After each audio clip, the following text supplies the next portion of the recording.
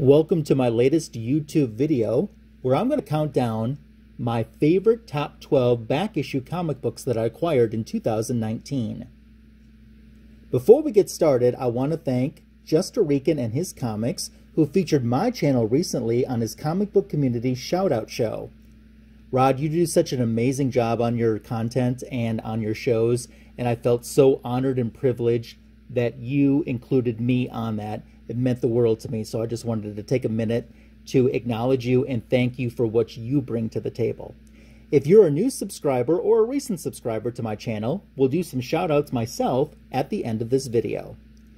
The criteria that I set forth in my top 12 favorite comic book back issues that I acquired in 2019, it had to be a comic book that I never owned before. So books that maybe I upgraded a condition copy of didn't qualify.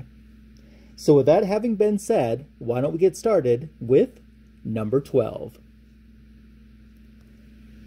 I don't know how many people would have an Adventures of Jerry Lewis comic book on their top 12 countdown, and I certainly don't own any other books in this title, but The Adventures of Jerry Lewis number 117 is a book that I've wanted for quite some time. With a name like Magic Lasso, you know I'm a Wonder Woman collector. I've known about this comic book since I was a child. I've never actually seen a physical copy of it myself anywhere. Not in any store, not at any convention. I've gone to a few different conventions too where there was a bunch of Jerry Lewis comic books. And I start flipping through them. There's 108, 109, 110, 111, 112, 113, 114, 115, 116, 118. Never is there 117. This features an appearance by the non-powered Diana Prince version of Wonder Woman, which was the current incarnation of Wonder Woman in continuity at the time that this was published. The story isn't the greatest, but I love to have the comic book since I try to be such a completist. I won't forget either, this book I purchased on eBay. And, you know, I had to put in that last moment sniping bid right at the end. And I was driving at the time that it was down to less than a minute. I had to pull over and put my bid in. Got the high bid, got it at quite a steal. I hadn't seen a copy of this book go as low as I got it for in quite some time. So I was very happy to add this to my collection. Moving on to number 11. It's another book that I've wanted since I was a child. And I was aware of the Doom Patrol. This is issue number 104, a nice Silver Age book that features the marriage between Elastigirl and Mento. The Doom Patrol TV series that came out this year had some great content to it. Yeah, it did get a little strange frequently at different times, but overall, when the season was done, I really enjoyed it. As I said, I was aware of this issue since I was a kid. Never was able to find it. As a matter of fact, this is the only Silver Age Doom Patrol comic book that I own from Volume 1. I'd like to get some more to add to my collection. I found this book first this year in Chicago, but the condition wasn't very good, and I thought the price was way too high, especially considering the condition. And it was tough for me to leave it behind, but I just knew it wasn't the right copy for me. And I'm glad I did leave it behind, because a couple months later, at a different convention, at a different state, I found a dealer that actually had 2 copies of it. And I picked it up. You might see a $13 price tag on there too. I got it less than half of that price. Features nice little JLA cameo as they attend the wedding between Elastigirl and Mento in the issue. So we're up to number 10. Firestorm the Nuclear Man, number 3. Of course, this is volume 1 from the comic book. I had Firestorm Volume 1, Number 1 in my collection since I was a kid, but I didn't have the remaining issues.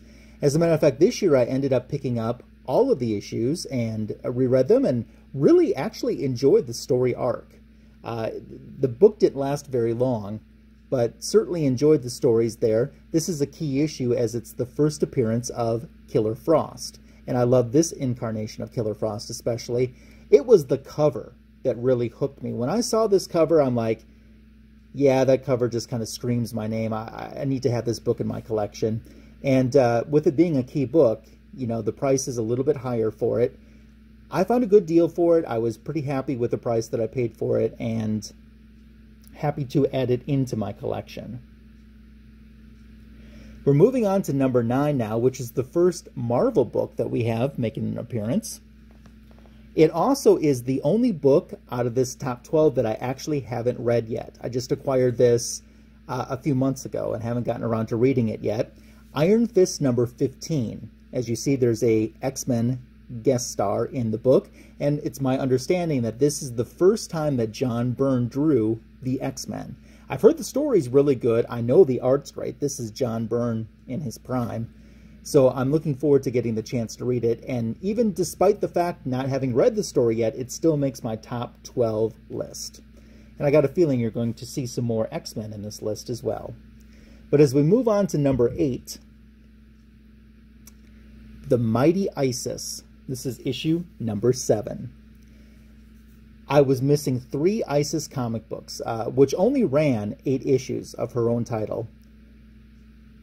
And you never can find these Isis comic books anywhere. If you do find an Isis, it's either Isis number 1 or it's Shazam number 25, which is the first comic book appearance of Isis. You never find any of the other issues. This was an A-OK.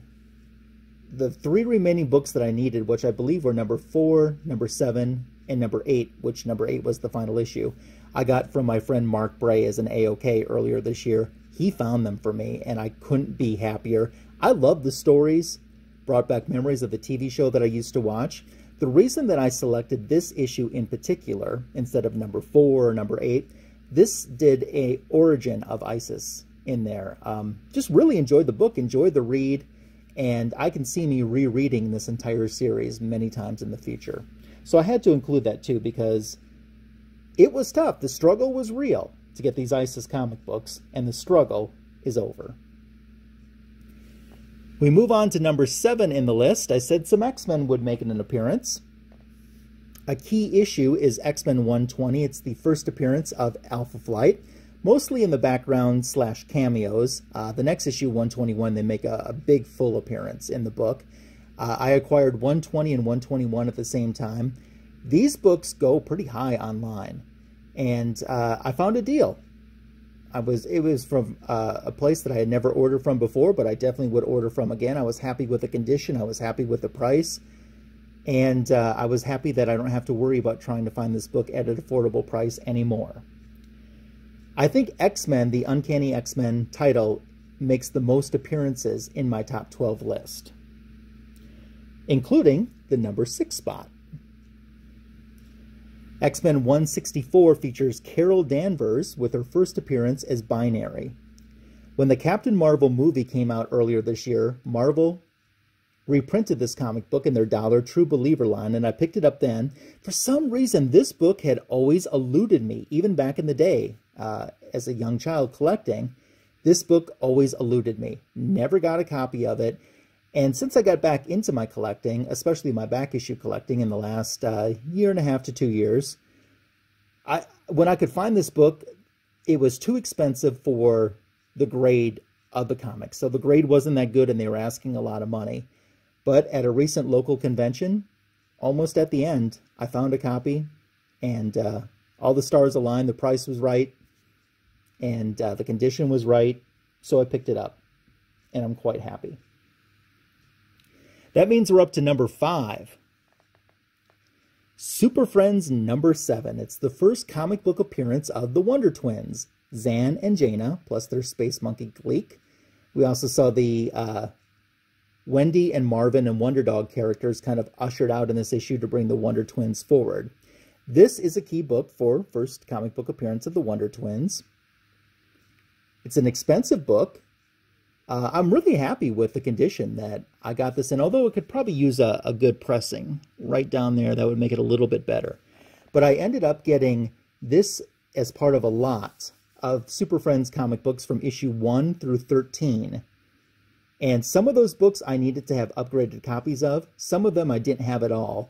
And I got the entire lot of books even cheaper than what you normally pay for issue number 7 alone. So all that equals a win-win. We're up to number 4. It's our final X-Men book in my top 12 list.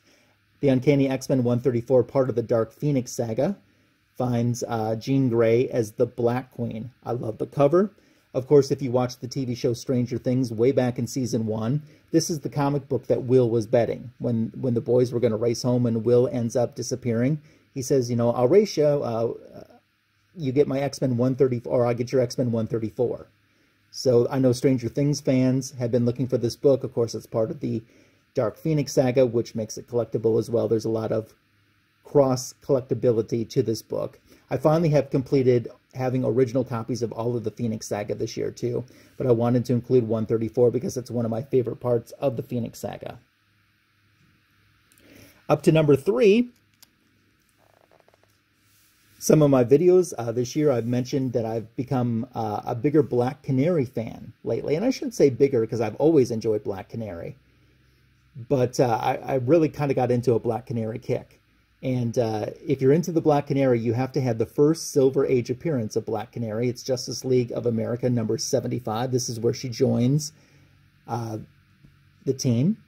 I do want to get 73 and 74, which is the 2-part JLA JSA crossover that features Black Canary.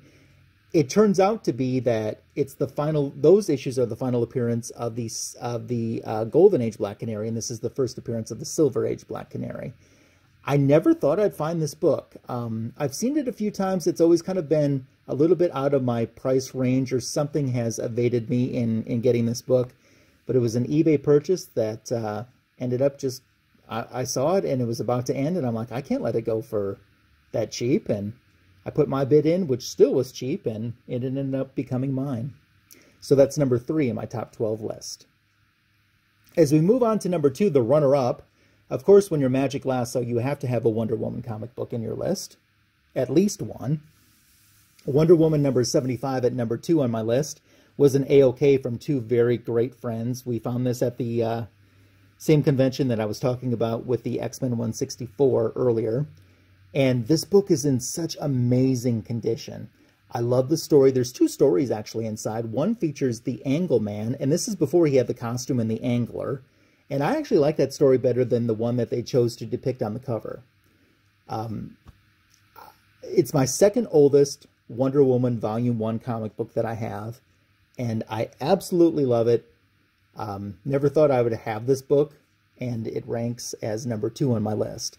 As I mentioned in some collecting before, my goal was to collect Wonder Woman Volume 1, number 106 on up, because issue number 105 is scarce, and never be able to find one, let alone be able to afford one. So that's why I always chose to collect from issue 106 on up. Anything I got before 106 was just going to be icing on the cake. That brings us to our number 1 position of the top 12 back issues that I added to my collection that I love the most for 2019. And believe it or not, with that having been said, I got a Wonder Woman number 105. I'd never even seen a copy of this comic book with my own eyes until this year at C2E2. 2 different vendors had it for sale, and both of them were out of my price range, and both sold before the convention ended. But I had some money set aside. I thought, you never know, maybe someday. Not only did this comic book fall within my budget that I had set aside, I actually had money left over. Couldn't resist it. I do need to get this pressed and sent off to CGC sometime. That's a future goal of mine too. It will be probably my first graded comic book that I own. I'm looking forward to that. But Wonder Woman number 105, labeled scarce by Overstreet Price Guide, is my number 1 position for 2019 back issues that I acquired, my top 12 favorites. Thank you for taking some time to watch this video. Let's give some shout out to some great folks who've recently subscribed to the channel. I want to thank Unruly Simeon, Los. Now Los, I know we've been in chats together, and I've heard people brag on his channel, so I'm looking forward to going and spending some time of my own on there. Life with 2 YouTubers is a subscriber as well. Thank you, Sharon. Chino Comics and More, The 88 Jester, Marcus Roberts, Comics for Thomas. Comics for Thomas is a great channel, great content. We were in the same chat room, and we were chatting back and forth on someone else's channel, and I subscribe to his channel, he subscribed to mine. I was recently watching one of his videos and enjoying it, and then he just gave me a shout out at the end of one of his videos and talked about how he enjoyed some of the private messaging that we've done, which I have too. So thank you so much. It's making friends in this community is what it's all about, and Comics for Thomas is a good friend to have. Sam's Tangled Web is another recent subscriber to my channel. We have Geeky GMT, Tacoma Comics, Rob Wurst. Rob was featured recently on a live stream that I was watching and really got into his channel, and he has some amazing books and stuff that he showcases, and I'm looking forward to delving even more in there. United Comics Universes is a subscriber. Gomez Comic Collector.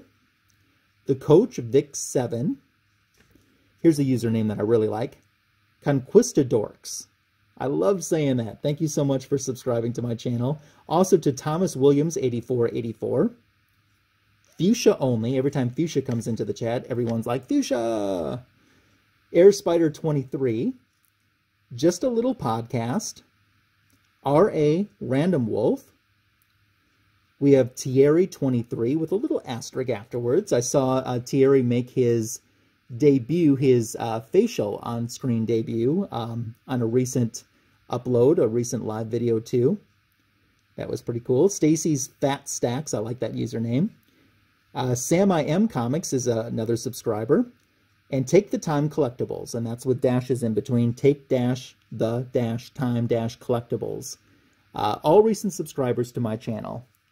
If you haven't subscribed yet, please do so. It certainly supports the channel. You can click the subscribe button. If you click the notification bell, you'll be instantly alerted when new content is added to this channel. I want to thank everyone that spent time not only watching this video, but my previous videos as well, and welcoming me into the YouTube comic book community in 2019. I certainly feel your support and kindness, and it really is appreciated. In this new year, I wish you all of the best of health, luck, and success. And I thank you for letting me be part of your journey. And I'm looking forward to seeing what you have to do in 2020 as well, and where your journey is going to take you. My next video, we're going to start looking at the top 12 comic books I want to acquire.